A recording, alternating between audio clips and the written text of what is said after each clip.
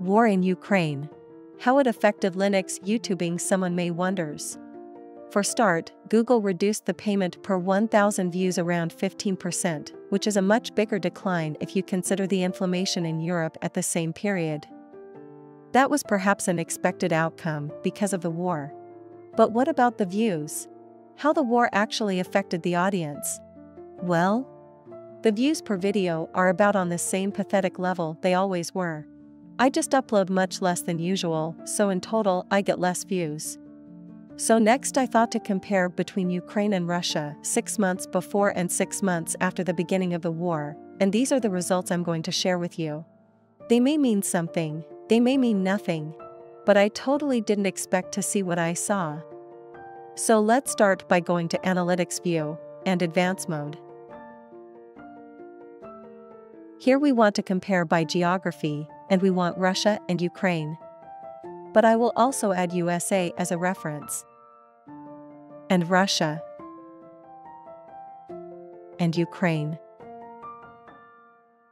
Next, I'm going to set the date range from August 2021 to February 2022.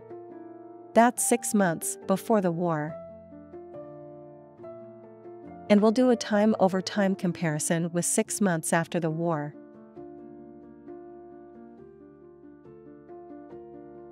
February 24th to August 24th. These charts will show the views per region on the specific time range, and we immediately see a loss in views in every country. But that's not exactly super helpful, because we need the percentagely change against the total views. So United States before the war were in first place with 12.0, and they were also first after the war with 12.2. A small increase. Russia before war was in 5th place with 4.6, and they still are in 5th place after, but with 5.1, which is a big enough increase. And finally Ukraine, from 16th place and 1.4 before, they dropped to 19th place and 1.1 after. Which is a big drop, but I would expect something much more than 50%. So by looking at my YouTube stats this past last year, I could tell that something bad is happening in the world, but I would have never figured out it's happening in Russia and Ukraine.